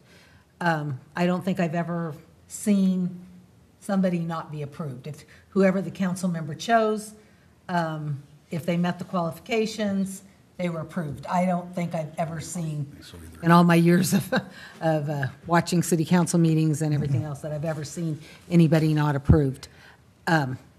So just for clarification, it's not like we have 2 seats that are reserved for county residents. We don't. And as Mark said, we've had very few county residents ever serve on the commissions, because I think that most council members realize that we're elected by the citizens of Galt. And it is true that the citizens of the city of Galt are the ones that are paying the Parks and Rec fees and the lighting and landscape district and the parks and all of the issues. So, I mean, so there's probably a reason why very few council members have ever nominated, even though we've had people that live in the county apply to serve, very few council members, for whatever reason, I can assume, I don't know, have chose to have very few of those people ever serve on the commissions or the Parks and Rec. I don't have a vested interest either way. I mean, I understand that the council is here to represent the citizens of Galt, to represent the people who live in the city of Galt, but I also understand that, you know, the county residents want to have a voice, and just as tonight, nobody is ever excluded from standing up and giving us their viewpoint, giving us their opinion. So I do think the county residents, same as with that planning commission, if they're against a development, you know, when we were doing the general plan, we had, I would hazard to say hundreds, it felt like, county residents speak before the planning commission and the city council at that time regarding the general plan and regarding the sphere of influence and regarding growth. And so I think that to say that we're excluding county residents, I don't think that was ever the intention, and I think that county residents are always able to give their voice. If I have a county resident call me with a concern, I take the call just the same as I would for a city resident.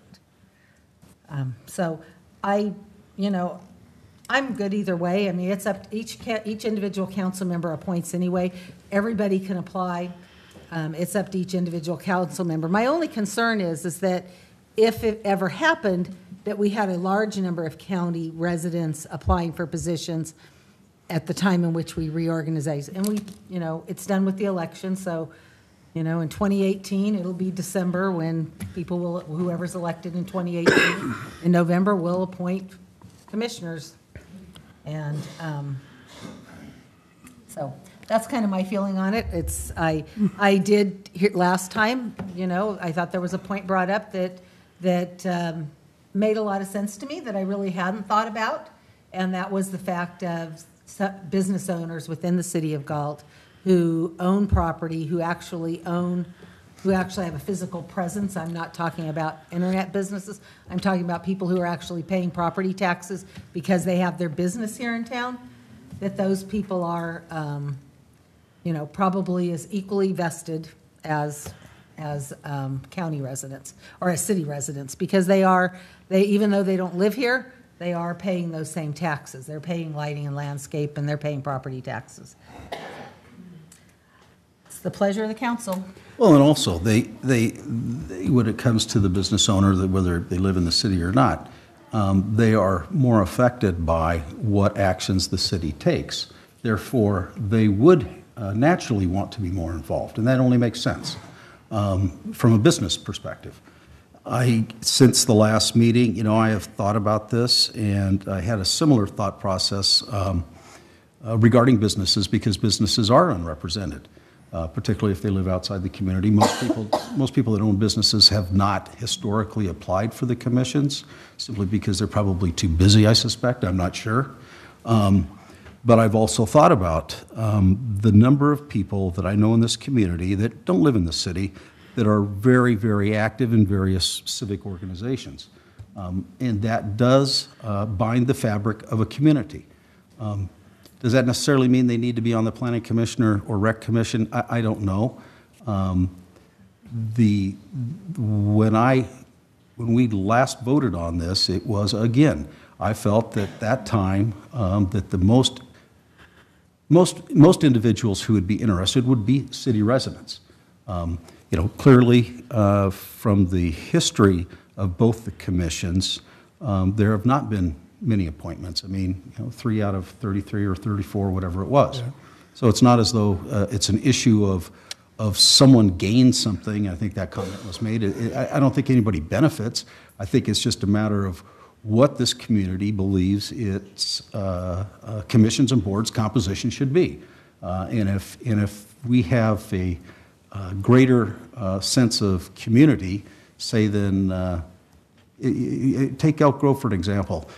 If someone lived in Sacramento City, I don't know that Elk Grove would necessarily want a resident of Sac City on one of their planning commissions. I don't know, but to me it doesn't make sense because they have more of a physical boundary, and there's a very definite line of demarcation. If not, you can't tell it from the urbanscape, but you certainly would probably have different political ideologies, I would think.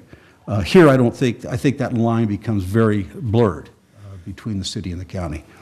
So after some thought and after listening to some of the comments, I am not wedded to the idea that it would exclude county residents.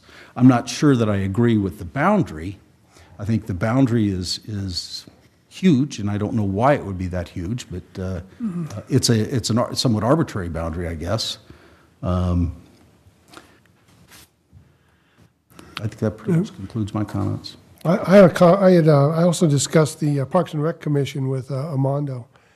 And, I asked him point blank, I said, have you ever had a problem, is there an issue? And he pretty much said, it's not broke.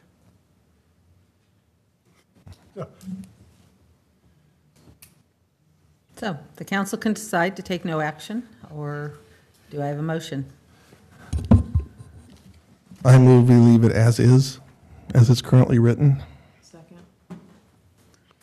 Actually, can I if clarify? we're taking no action, we don't need to do a motion. Okay. No action requires and does not require a motion. If we have a consensus that we're not going to take any action, then that can be that, or if we have a motion. Consensus? How is it currently right now if we don't take an action? Just so we all know. Nothing happens. Nothing, the ordinance would remain as is, It which stays allows as is. up to 2 within the Galt High School Okay. district, and it does say and within Sacramento County, so as Just for the currently Planning drafted. Commission. Yes, for Planning Commission. And Parks and Rec? Parks and Rec. Is the high school district, including I San think Joaquin Parks and County. Rec is a high school district. I would like to change beautification. That item would have to come back. Yeah, that would have to come That would back. have to be brought back. Yep. That's not a, Do I have consensus from council on that one? we have consensus to take no action? Yes. Motion? Okay. Aye. Next item. Okay. And what about the item of beautification? Did you guys want to review that one as well? All of them again, or not bring it back? Don't we do that at the end of the meeting? She just mentioned it right now. Yeah.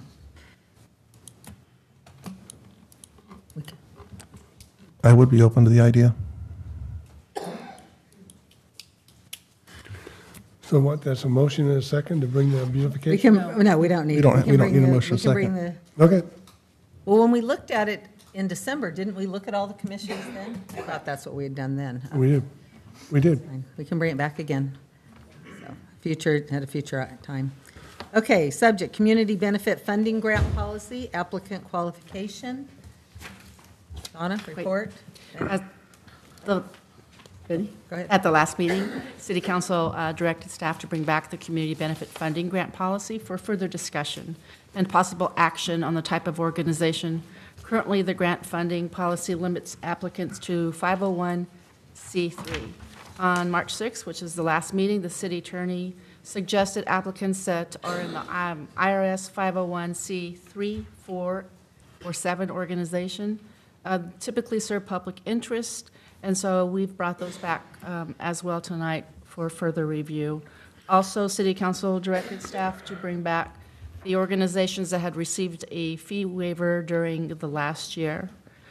Did you also want to speak on the organizations that are being considered tonight?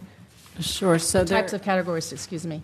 Sure. So there, as the city clerk noted, there are the different categories. There was some discussion as to regarding the different types of 501Cs because there are so many, and that's where I noted that I'd seen some other places have opted to expand beyond the 501c3 to, for example, C4s and C7s, which tend to also do more public types of projects and work. Obviously, it's within your discretion.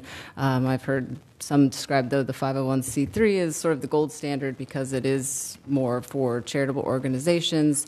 They aren't allowed to influence legislation as part of receiving a 501c3 status and take part in political activities. 501c4s may, to some extent, have a little more leeway in political activities. 501c7s are groups like sororities, fraternities.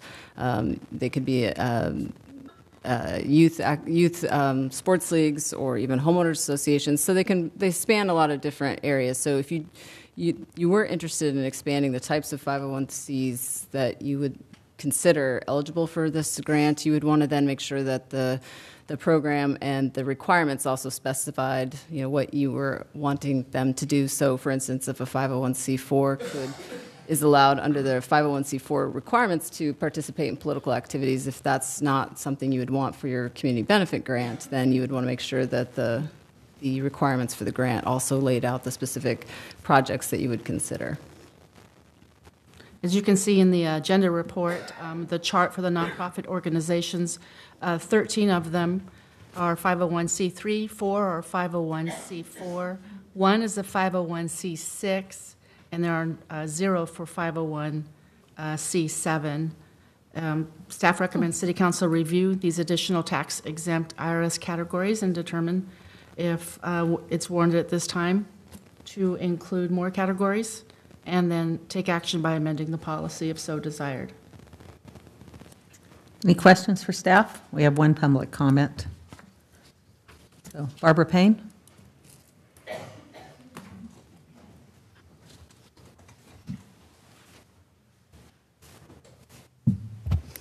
Good evening, Council. I'm here for the Galt Community of Character Coalition, which is a 501c3-4. And I'm hoping that you will consider expanding your requirements for the donation or the grant. The Galt Community of Character Coalition is an organization that charge no dues. We're just basically community members that are trying to make Galt better. Some of the ways that we have done that, we sponsored the community garden, which I'm happy to say was featured in the Sacramento Bee this weekend as one of the features of Galt. We also sponsored the Heritage Festival, which we are trying very hard to appreciate the diversity and the different cultures of our community. And then we recognized individuals for being or for demonstrating good character traits like honesty, integrity, pride in community. So I think you can see that our focus is on the community of Galt. We charge no dues. All of our funding for any of our events, we go out to the community and ask if they will sponsor our event. And we've been successful, I believe. And I'm not sure why you would want to say a 501c3 only. So I'm hoping you would consider a 501c3-4 as well as maybe some of the others. Sue, do you want to say something? Well, the only thing I'll say to add to what Barbara said, and pardon me for being here, but I am, is that we were assigned as a C4 rather than a C3, and I think it's probably correct to do that. And we have participated in a lot of things in this community and support the community. So I hope that, from what I heard, from what Donna said, I think you were considering C4s and maybe some of the other Cs too. So that would be fine, I think. I think you should. We actually brought this item back, Barbara, because of the concern you brought up last year, because we were unaware of that it was only C3s and that you guys had gotten the designation as a C4. Which, when you read the definition, it's understandable why they designated you as a C4. And actually, there's something like 27 501c something. Yeah, there's 27 categories. It's huge. Yeah, it's just. Yeah. Well, I just want to say I appreciate that you are looking at it and giving us an opportunity to tell you why we think we should be included. Thank you. Thank you. Any further public comment? Okay, council? Discussion? Well, I'll go first, I guess. In the past 18 months, there's been nothing but 501c3s and 501c4s that have taken advantage of the fee waiver. So that says, kind of says it right there. The C7s, which are youth organizations, I'm looking at the two here that couldn't tell us what they were, but two of them look like they could be youth organizations. Like the Galt Junior Warriors? Yeah. So that would include the C7s. The outlier of the whole bunch is C6. Soccer leagues, too. So I think that's the discussion point at this. I think it's kind of self-explanatory when you look at it, except for the C6. That's the question I have. It looks like the softball girls are C3. Maybe that. So sports leagues and, groups can apply for different types with the IRS, and there's different requirements with the application process. I don't profess to be an expert on nonprofits and the different categories, but I think you can file to become a 501c3. You might become a 501c7 if you're social and recreational. You might not meet or want to meet some of the other requirements or limitations on 501c3s. So it's often at the decision of the applying entity, or sometimes at the IRS when they look at what jobs you're doing, and that like Rotary and Kiwanis, for instance, are often 501c4s, like the character of coalition.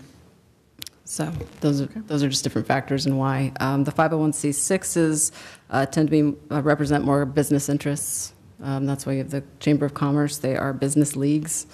They include trade associations, professional associations.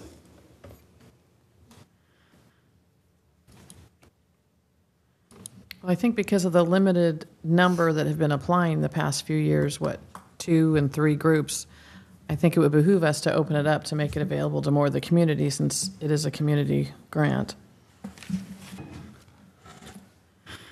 When you look at the policy regarding the community grant, it does talk about it being for specific projects or events, which I think is part of why you might have less people applying, because it's not just a generalized anybody. It really was specifically geared toward events, special events and projects. Correct? That's my interpretation when I read it. Mm-hmm. Yeah. Mm-hmm. So many of these organizations, or lots of organizations, wouldn't. But maybe, I understand that the community garden. I know last year the issue was about having an event getting funding for something at the community garden. But I'm actually in favor of opening it up to more than just the C3. It does appear to be that a number of these organizations are C4s. Mm-hmm. And they're all of these are organizations that, do good things for our community. So they still have to meet the criteria of it being for a certain event, there's lots of criteria. It had to be, to benefit the community. I think it was interesting that, it was that their principal meeting place had to be within the city of Galt, organized and established for a minimum 1 year. But, I don't know if we say that, we don't define that their membership has to be from Galt. No. Yeah, because one of the council members had requested Elk Grove's qualifications, and they actually In Lodi. have the qualification that the majority of the membership have to live within the city limits. I thought that was They also interesting. limited it to just 50C3s, I think, too. Yeah, They just threes limited it count. to C3s.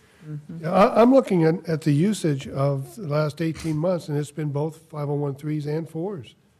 So, I mean, it makes sense to, based on the last 18 months, we include those two. Like I said, the 501(c)(6), I think it's a discussion point, and maybe whether or not we want to include 7 for youth groups. But And sports teams, if they're. But if you, I guess I don't see a problem with sports teams, but if you have to have, if it's a specific project and it's not for ongoing maintenance and operation, I mean, it's very clear in what the guidelines say. Yeah, it's not for general fundraising, it's not for those kind of issues, it's for specific projects or a specific event that would benefit the wider community. Yeah, I'm open to opening it up to well, it looks like 3, 4, 6, and 7 are the ones that have had any, yeah, Yeah. but they still have to meet the other criteria. they still have to meet the other criteria, sure. But that limits, that kind of narrows the field down from the 27 different 501(c)s, or I don't know, is it 27 or is it 37? 29. There's a bunch of them. It's 29. Yeah. Off the top of your head, Steve, how many of these types of C3, C4, C6, C7, whatever, how many of them can have political action committees as part of their organization? I don't know on all of them. C3s, I know, cannot attempt to influence legislation as a substantial part of its activities or participate in campaigns, which is a large reason I think why a lot of entities limit it to 501(c)(3)s because they aren't involved in that. 501(c)(4)s can have more involvement in political activities. It doesn't mean they do, just that they, under the IRS rules, they have a little more leeway to be involved in those. So if there's interest in expanding it to 501(c)(4)s, one item might be to add as a qualification where they can't discriminate, obviously, in protected categories, that the funds also not be used for any political activities. And there's always the concern about gift of public dollars. I mean, that because many of these grants are a gift of public funds, and we have to be very careful about how we're spending the public's dollars.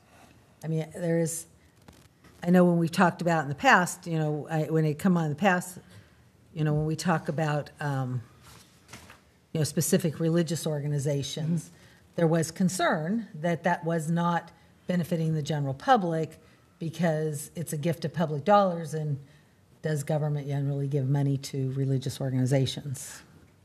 Right. I know that's what we had some concerns about that in the past, but religious organizations are 501(c)(3)s. Yes, I think that's why, though, the Community Benefit Grant Program was organized to require that the funds, you have to show that you are using the particular funds from this grant for a community benefit project, and that it has to be a resident 501(c)(3), so it's an involved community. But obviously, you have the discretion if you'd like to expand some of those requirements or add additional community benefits specifications, but those are also factors you can consider when the applications come before you, and that is what makes this not a violation of any gift of public funds, is that you have tied this to community benefits, so that is not an issue. That's a good point. Any further discussion?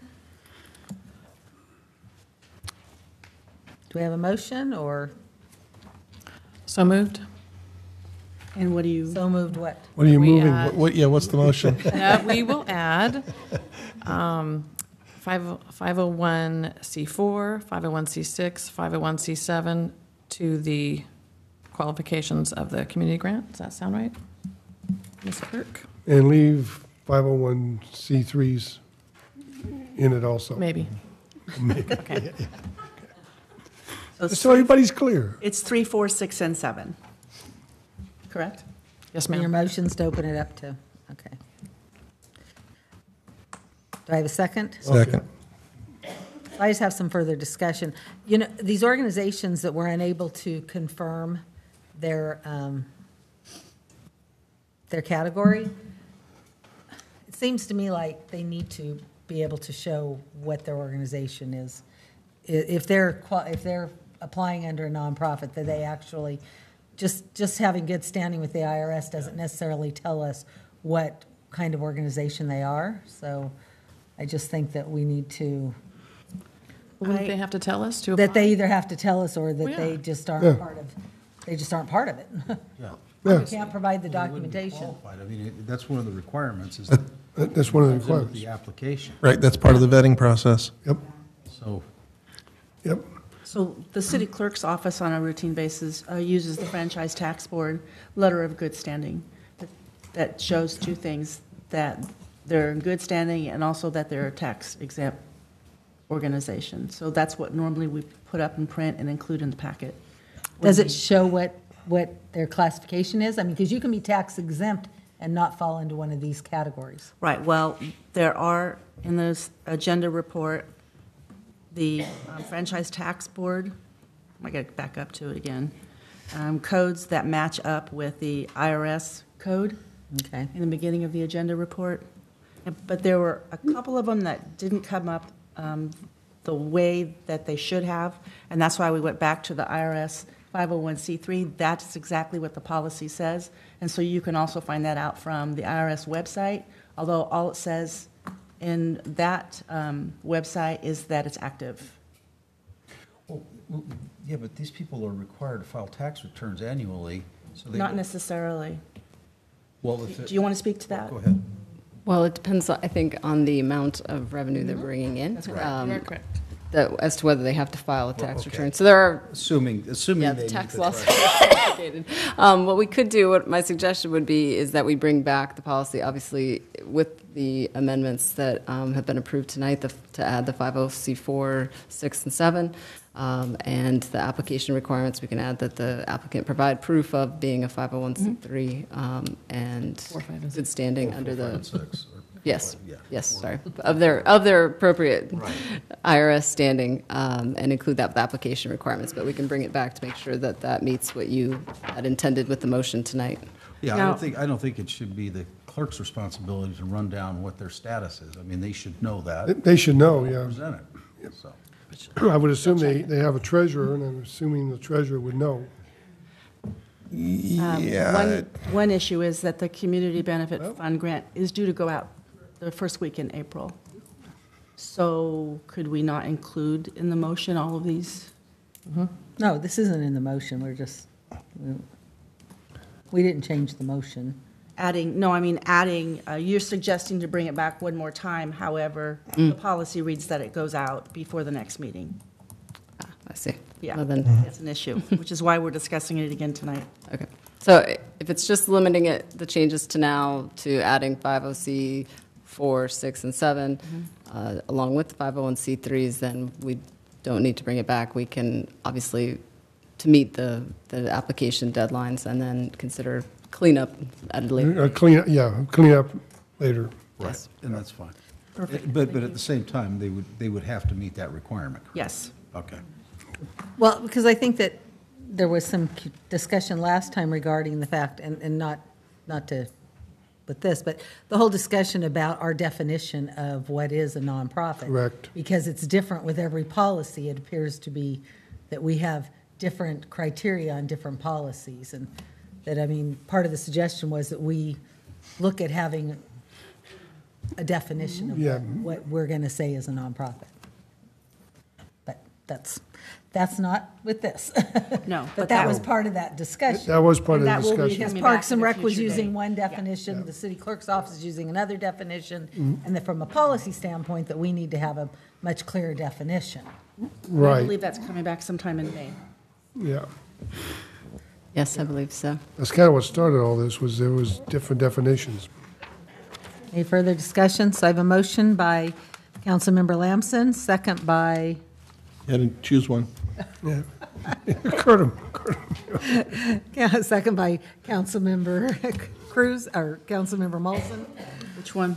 Councilmember Molson. Okay, thank you.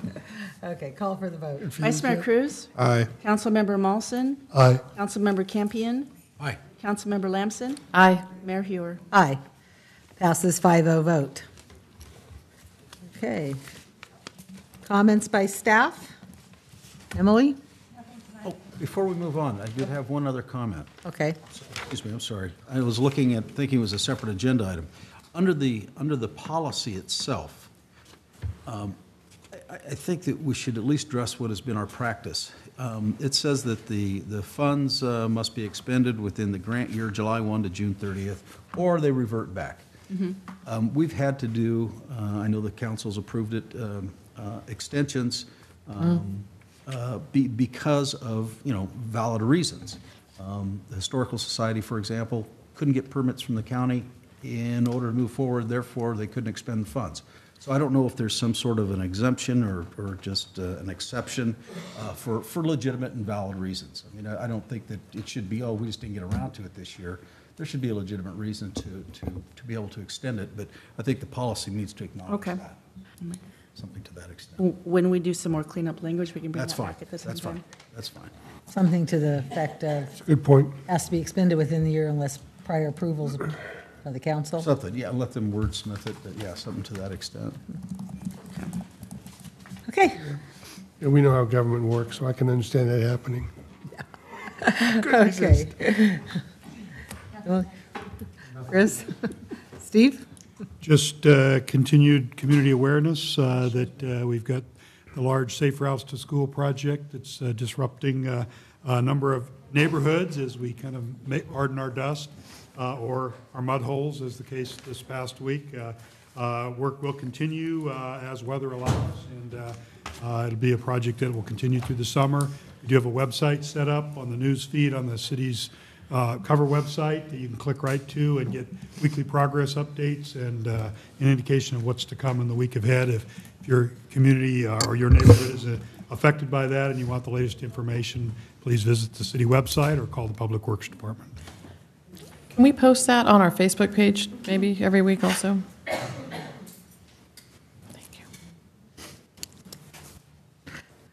And thank you for joining us, Tina. Do you have any other comments? Thank you. Cora? Nothing to add, thank you. Lieutenant, thank you for joining us. Well, thank you, and we have nothing. That's the first. More to add. I have nothing further. Okay. Comments by city council members and future agenda items. Kurt? I have nothing. Paige? Just like to say thank you to everyone that showed up. It's nice to see some friendly faces out there. Tom? I have nothing further. Mark? Sure, put it on me. You got it. I would like to have something brought up to, at the next council meeting for us to take a look at and whether to support or oppose. It appears that there may be an attempt to repeal SB 1. Whether or not that happens, there's currently a proposition in position called Proposition 69, which would, if left in place, make sure those funds remain in transportation. 41% of the funds currently coming out for SB 1 are not assigned, which means our lovely people up in Sacramento can do whatever they want to with the money. So I would like to have that brought up again and have council review it. SACOG wants support for it, and I flat out told them, I can't do that. I represent the city of Galt, and without the council's approval on that one, we're not going there. So, the other item, and I talked to the city manager about this, was a water tax. Yes, you heard that right. A water tax that made it to a subcommittee and died miserably. However, our governor decided to attach it to a trailer bill to the budget. So I would suggest that council step up and make sure that they know that we are not happy with this, because ultimately they're putting it on the backs of the ratepayers and blaming city councils. Well, would it be appropriate to have staff draft letters to send to? I think it'd be an ideal. I have both of these to pass on for staff to use. Then I would suggest that we do that. I can take kind of direction, we can draft letters and or we can bring back to the council for further discussion at our next meeting, April 17th. Well, the water tax is actually more critical, so that might be something that have a letter draft so we could approve it at next meeting. Yeah, I would agree with that. Yep, I would agree. We'll I bring would those too. back. We'll bring those both back. You know, we kind of get tired of being the messenger up here when Sacramento does stuff like that to us. So just so everyone remembers, this Saturday is extravaganza, so I hope the community comes out, and I guess we can keep our fingers crossed about the weather. Bring your umbrellas. Doesn't look, It'll be fun. yeah, but the Easter egg hunt for the kids and wonderful family Free play. events, so Free play. please come out and support it. Friday, right? I think that's it. 23rd? Meeting adjourned. We're not.